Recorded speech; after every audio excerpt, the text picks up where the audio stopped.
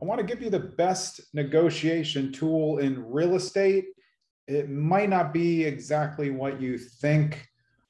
The best tool for negotiating in all aspects of real estate, whether it be investing, on market, off market, whatever it is, your best tool to use is the ability to walk away.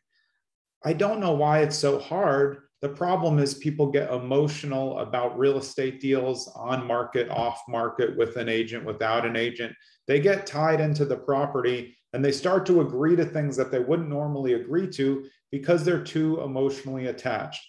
Look, there's some houses that you just may fall in love with, but you have to know that up front, and you don't press the buttons that you don't want to if you don't want to lose the house.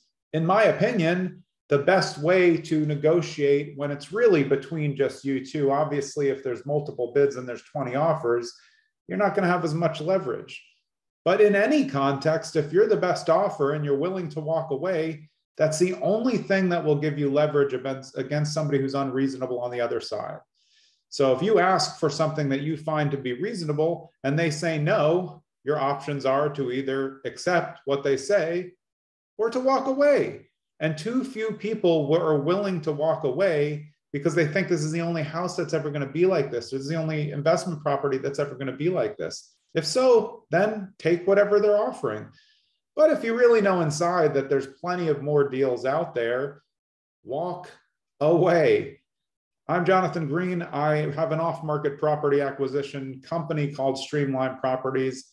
I also run an on-market team called Streamline's Properties On Market, brokered by eXp Realty. The reason why I know a lot about negotiation is not just from reading Split the Difference and listening to the audiobook by Chris Voss, which is an amazing book and gives you a lot of great tips on negotiating, but I'm an attorney.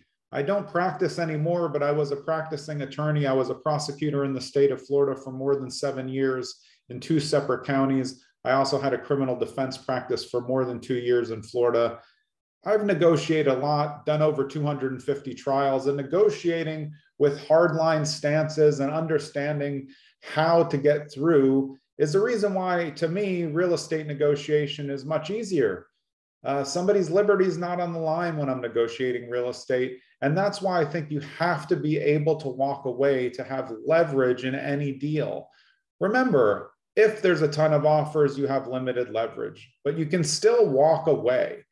And the only way that you get to that point is you have to face the fact of whether you really, really want that property that bad to cave in on your demands. This often happens at a time where you've made inspection repair requests.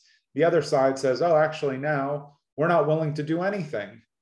And you really wanted to get some stuff done. You didn't think it was going to be like that. So really your only goal is you can keep playing ping pong back and forth, or you can just walk away. And when you walk away, maybe somewhere in the neighborhood of 50% of the time, the other party's going to come back to you because now they realize that you're willing to walk, to stand up for the things that you requested.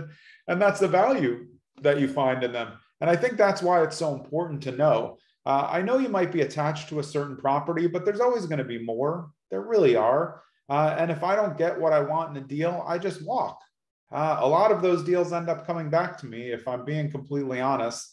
My stance and the way that I negotiated from what I learned as a lawyer puts me in pretty good positions as in real estate as an investor. However, when you're an agent and you're working for your client, you have to remember that your negotiation is on behalf of your buyer or seller. So although there are times when I want to take on a hardline negotiation for a buyer and seller because I think it's in their best interest, I still have to clear what I'm going to do with them to make sure that I'm proceeding ethically and in line with what they want to do. So just because I find myself to be a great negotiator on behalf of myself for real estate investing doesn't mean when I'm working for buyers or sellers or investors on their deals that I can use the same tactics. So a lot of times I'll have to clear that strategy. I'll check with my client. Are you willing to walk away and lose this deal over $2,500?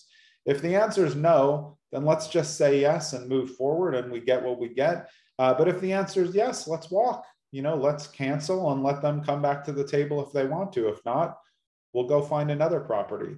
So one of the most important tools that you can use when you're negotiating any deal in any business is the ability to leave the table and walk away. Think about it. Try it sometime. Obviously, try it on something that you're willing to lose. But once you're willing to lose something, the other party starts to get it. Not all the time, but sometimes. And you may end up with a better deal than you thought you would ever get. Have a great day.